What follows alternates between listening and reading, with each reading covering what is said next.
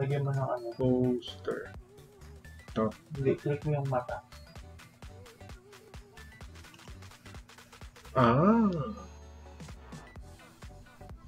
So, dumating na... Ay, nakamay ko. Ayan. The Suicide Squad Funko Pops arrived. Ang showing is August. Pero before Suicide Squad, balik muna tayo sa BTS. Kasi since we are getting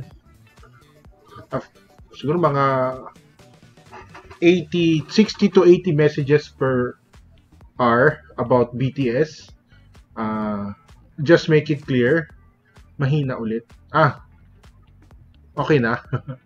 For BTS lang, we are trying to order as many as we can, pero if our orders aren't confirmed, we are not able to post it sa site. Kasi, diba, it's hard to offer pre-order na walang katapat na item. So, from time to time, things get sold out sa site kasi na-order ng tao, but every time we have another confirmed batch, we add quantity to the site. So, kung naubusan, antay, kung wala na talaga. Pero, nakaka-restock naman kami from time to time. You don't need to message. Automatic naman namin yung pinopost sa site. Hindi rin namin kayo message or may inform if ever we restock because it's too hard to keep track of everybody asking. Especially since we have to put another folder yung messages na we were able to answer already. Kasi kung if not, matatabunan sobra yung inbox namin. Yun. So, for pre-orders, no deposit required. If you do want to make a deposit, okay lang. You can do so sa branches through bank deposit, bank transfer, or GCash. Then, there are others na we will have to ask deposits from. If you do receive an email asking us for deposit, then you have to do so. Pero konti lang yon. So far, parang mga 12 people pala na email namin. Those are the ones yung depending sa pre-order, yung account status mo. If you have a lot of unclaimed pre-orders, we will require you to make a deposit. If all your pre-orders are claimed, walang problema, you don't have to pay any deposit. Yun. Tapos, the keychains are available also and the 7-pack na Walmart sticker. The Jungkook at Jimin Pops are sold out now. We're still waiting for them to be confirmed bago namin ma-add ulit. The keychains also for those 3. So, totoo nga yung sinabi namin a few nights ago. Last night ba yun? Good afternoon pala. Hi, Reona. So, meron nga talaga out of the 7 kung sinong mas mabenta, sinong hindi. Diba? So, but still, my favorite is still RM kasi siya yung pinakamagandang look. Ayun. Wait, camera pala. Good evening! Good afternoon pa pala. Meron, may, for mga hindi pa alam, may live ang FFP later for their contest. Ano ba? Tawag doon? Kahoots game. So, join that later. Pero wag niyong galingan para may chance ako manalo. Nakatingin ako sa taas kasi yung screen nasa taas. Pero yung camera nasa baba.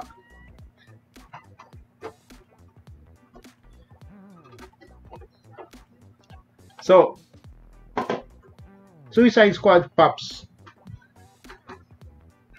So, mga nag-pre-order, it will be delivered to branches within the week. Hindi. Tapos na pala yung week. Next week. Greenhills ata yung Fisher Mall na padala na. Reason being, Greenhills and Fisher Mall nakapag-deliver kami almost every day kasi it's close to us. Ang festival, mahirap since it's almost 2 hours away. Hindi in-offer for pre-order. Hindi pala namin in-offer for pre-order ang Suicide Squad kasi dumating ka agad. Tsaka hindi pa siya... Na-post na ba to online dati? Na-announce na ba? Na-announce na. Pero, nasa store pa lang. Nasa walk-in lahat. So, wala palang pre-order ang Suicide Squad Pops. So, all are for walk-in only. So, if you want to avail them, you can do so. Comparatively to the first series, mas maganda etong second one. I guess kasi yung characters din mas kilala na. Dahil, hindi rin eh. Wait, let's start with Harley Quinn. Harley. So, dalawa yung Harley.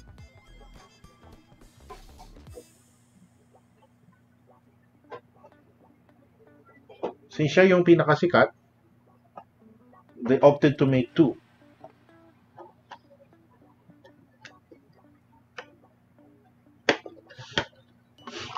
So, if you have questions, kahit na hindi regarding sa Suicide Squad, it's okay. Kung about BTS, it's okay. Para hindi na nyo kailangan mag-message. So, si Harley,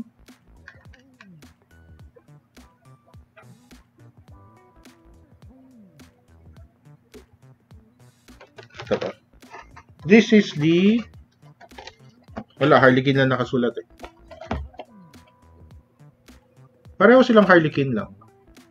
So, yung isa naka-combat costume. The other one naka-dress. So, unsure kung bakit ganun yung look niya kasi wala pa naman tayong idea kung ano talaga gagawin niya sa movie. Pero, mold-wise, it's better than Series 1. Yung costume niya, mas detailed din. Yeah. Compared sa yung una.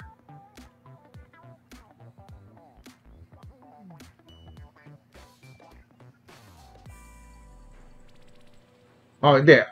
Nasa trailer na ganito yung itsura nila, which we all saw na. Kaya they allowed to release the toys. Pero we don't know kung bakit siya nagpalit na naman ng costume or what. Kasi itong isa, naka-dress lang siya eh. So, hindi natin sure kung bakit siya nakaganon. Ito, technically, before going to their mission, nagsuot siya ng combat gear.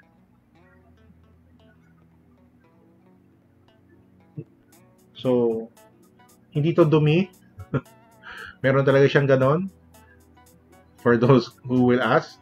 Kasi nagkamali ako sa BTS eh. Yung, sino ba yun? Yung isang earring niya black, yung isang earring niya silver. Kaya akala ko miscolored lang. Yung pala ganun pala talaga yung tsura niya. Yeah. So this is nice. So the other Harley, may stand siya pero not necessary kasi meron siyang staff hawak. So you can use that to stabilize yung pag-post niya. So, it has a stand included pero not necessary for the figure to stand. Unlike yung sa ibang figures na manipis yung paa, you really have to use the stand para matayo mo siya. So, basically, it's the same, hindi same. Yung head sculpt, iba dahil yung isa may goggles, ito wala. Pero the hair, iba rin talaga. Totally different. Hindi siya, Good afternoon, Sir Gispin. Kamusta naman kayo dyan sa... Saan yung kumo? Kasi ang hirap i-pronounce eh. Kumo, ano lang ulit yun? Kumori? Katumutan ko. Ano sir yung pangalan ng milk tea place nyo sa Antipolo? So, iba yung hair. Iba yung pagka-ponytail. Kurimi, ayun. Medyo tama ako. So, for those of you who want to visit Kurimi sa Antipolo, it's a milk tea place. maganda yung kanyang lugar. You can take pictures kasi maganda yung background, maganda yung design. Especially for anime lovers. So here, yung head sculpt niya, though same yung face, iba naman yung hair. Wala yung goggles, tapos yung likod, iba din yung pagka-ponytail. It might look the same, pero if you look at the actual mode, iba. So hindi siya tawag dito, hindi siya ni-reuse lang na mold. Yung body niya, ito naka-dress. Medyo detailed yung dress, pero mas gusto ko yung combat.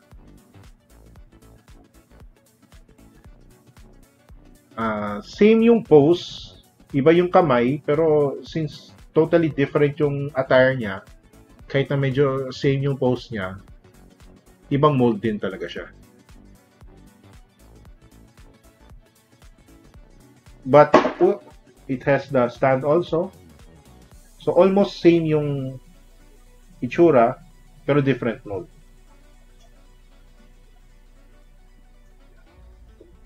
So next, Peacemaker.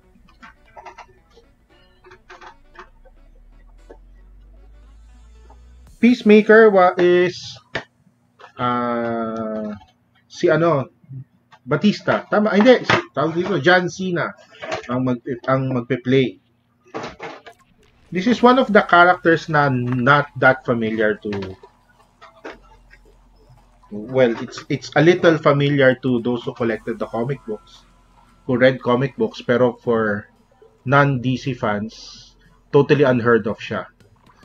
Actually, it's one of my top few characters sa DC kasi when I was a kid, I collected Checkmate. It's a parang group na based sa chess eh. Yung mga knights nila ang lumalaban, yun yung mga agents nila, then yung mga pawns nila, yung pawns yun yung tawag dito, yung parang foot soldier, mayroon silang rook, yung bishop, may mga ganon. So based sila sa chess. So nagkaroon kasi ng crossover yun, Suicide Squad with Manhunter. Ito, Suicide Squad. So, isa siya sa mga characters doon. Because of that series, because of that parang mini story, crossover siya ng 4 comic book titles eh. I got to like Peacemaker. I followed him. Ang alam ko ito parang siya eh. It's anak ng isang baron. Pero medyo insane. Medyo siraulo siya. So, I'm not sure if he has strength, super strength. Kasi technically, dapat si Harley wala eh. Pero sa Suicide Squad movie, parang meron eh. So, ito, baka meron din. Pero basically, para siyang Batman na medyo crazy, but gumagamit siya ng mostly guns. So, he's supposed to be a good guy kasi he kills criminals naman eh. Pero since he kills people nga, branded siya as a villain. Yeah. Figure-wise, it's a little too simple, pero ganun talaga itsura niya sa comic books. So, can't do anything about that. Pero maganda na mapagkagawa. Tsaka, if you do want to collect all the DC characters, this is the only way to get him.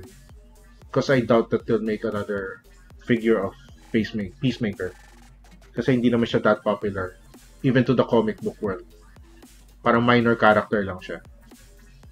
Which is why I like Suicide Squad. Kasi the characters they took are mga not that familiar. It's mas masaya manood ng mga ganon dahil you really don't know what will happen. Anong gagawin nila. Unlike diba, Batman, Superman, Captain America, those people, medyo automatic na alam mo anong type of people sila, anong gagawin nila. So, another weird choice, polka-dot man.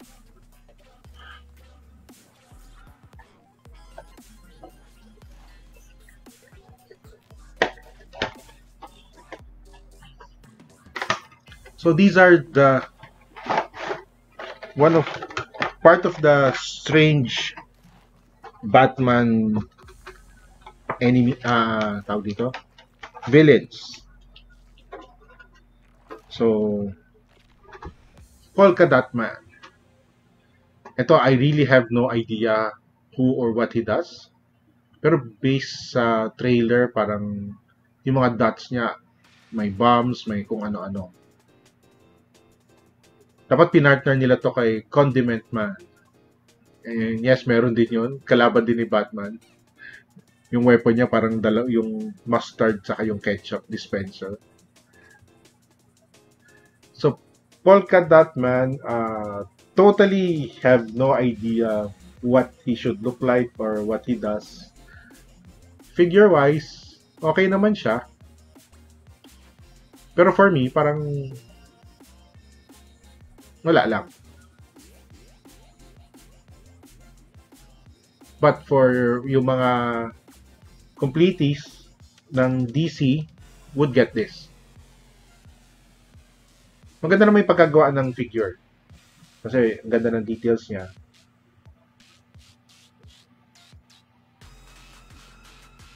So, this will be collected by DC and Batman fans. Kasi kung gagawa ka ng Rogue Gallery ng Batman, included dapat si polka-dot man. Pacemaker, alam ko nakalaban na rin ni Batman yan. Hindi siya tumatayo.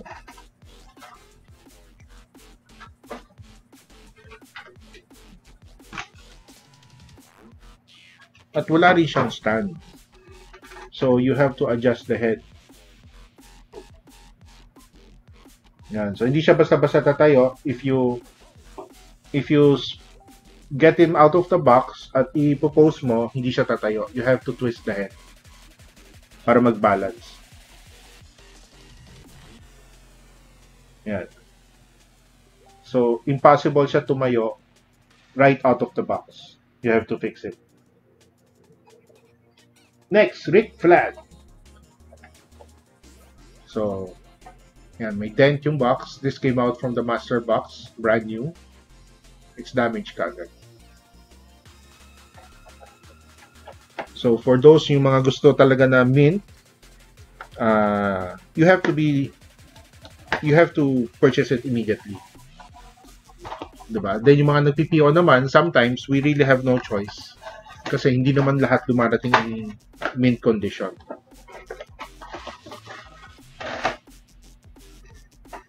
So as much as possible, we try to give you the best condition we have, pero more often than not, may konting mga creases yung iba. So Rick Flag, lumabas na siya sa Series 1. So it didn't sell well Series 1. I'm unsure if it will sell now. Yung it's detail wise okay naman, pero it's really simple.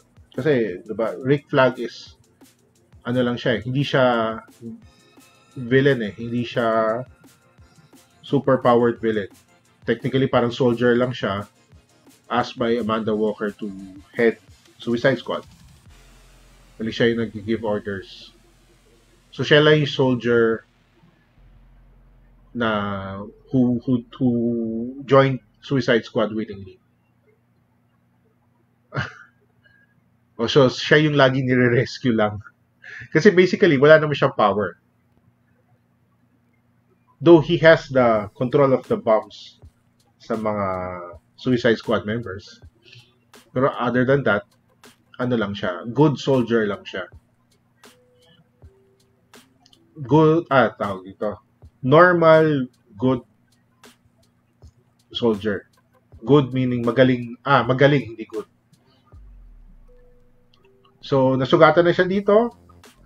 So, most likely, i-rescue nga siya ulit. It will stand on its own without stand. So, Bloodsport. Si Bloodsport, si Alba, Isid Albra? Ano yung pangalan to?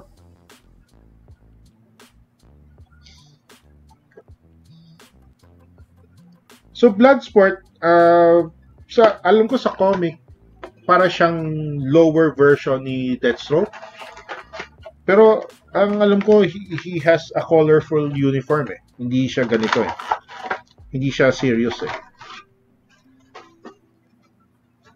So, iba ang Bloodsport sa comics compared sa movie.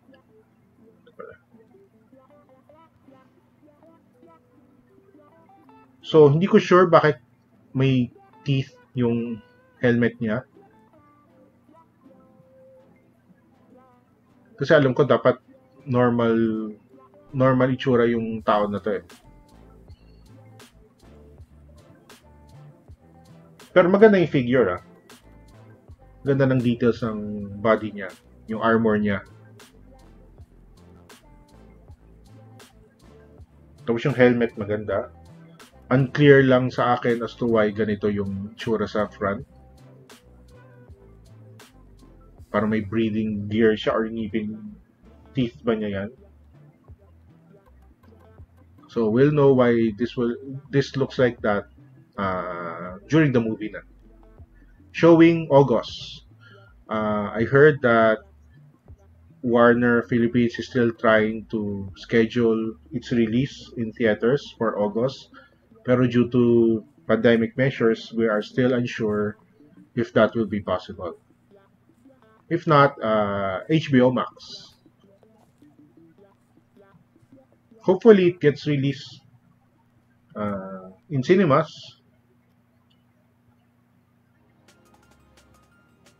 Yeah. So, this one, di ko sure kung this will sell based na lang if the Suicide Squad movie will be nice or not and what his role is there. Pero for DC fans kasi, I'm not sure kung sa mga newer comic books kung lumabas siya ganito yung tsura. Pero kung the comic books I watch 80s, 90s, walang ganito. Hindi siya lumabas ever na ganito.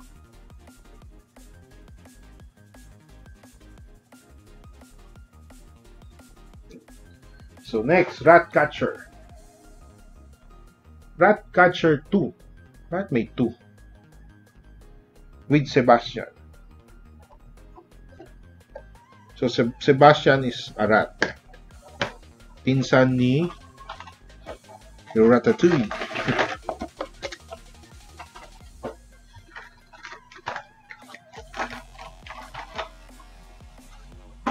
So Ratcatcher, hindi din ako familiar. Pero basically kasi, almost all mga members ng Suicide Squad included sa Rogue Gallery ni Batman. Kasi they're not too powerful. Most of them though they have powers, most of them, yung mga common people lang na may specific na equipment or minor power. Ratcatcher, based sa name, I guess he controls rats. Also have no idea who this character is. Detail-wise, siya yung pinakamaganda out of the whole series. Ganda na pagkagawa ng niya. Clothes niya. And you get a bonus spec. Yung pet niya may damit din May red clothes yung pet niya. Kita ba? Ayan.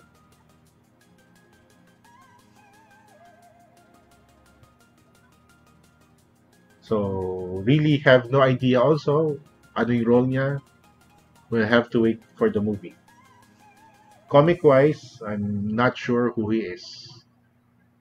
Guessing that he is part of Batman's Rogue Gallery. At hindi rin siya tumatayo.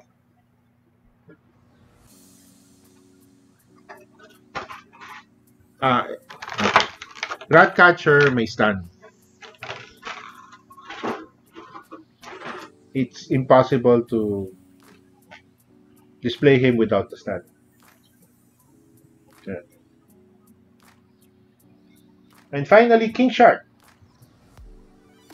Voiced by Yung video mo naka-post ka ba? Ewan ko. Both video nawala. Gumagalaw eh. Hindi nga gumagalaw. Napinit ka ba? Wala. Ang layo-layo ko eh. Nagagala. Narinig pa naman.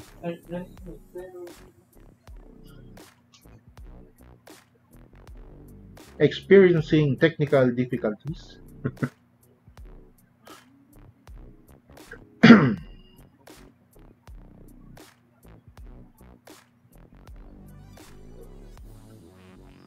Ayan, gumagalaw na.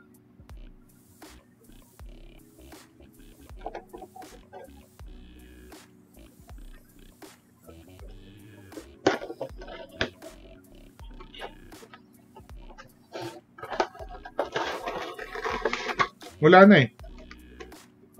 Naghang na ata eh.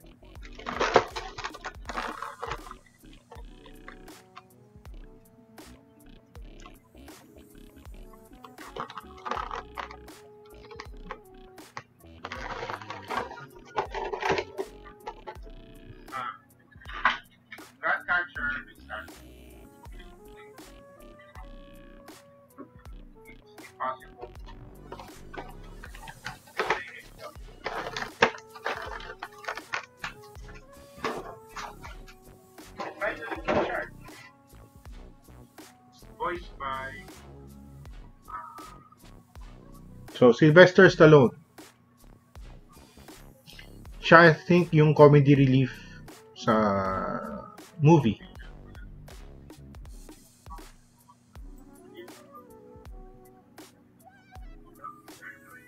Babae ba si Ratcatcher?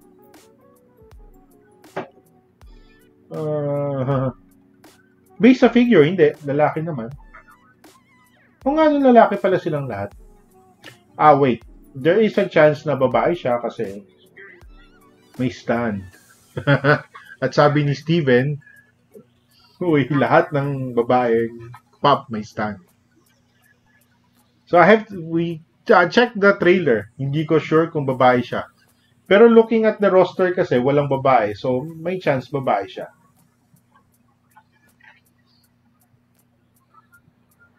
Baka kaya ata Ratcatcher 2. Kasi babae. So anak na lang or what. So yeah, baka babae nga. So King Shark. Parang si Maui lang. Yung Maui in Sharkhead. Parang ganun lang yung dating niya. So, ito yung pinaka-simple out of all of them. Babae pa si Ratcatcher. Pero based kasi sa trailer, mukhang maganda yung character niya kasi nakakatawa siya doon. So, yun yung chance para mabenta to. There is a chance na babae siya.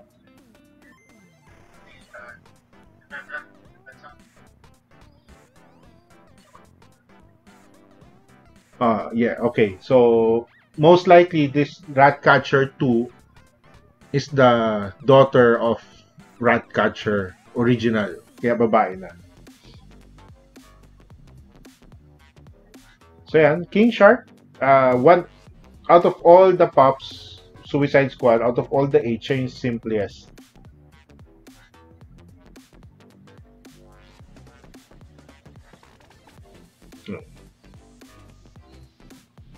So all of these will be available are available at Big Boys branches for walk-in, $5.95 each, member discount applicable. Sumo dollars applicable also.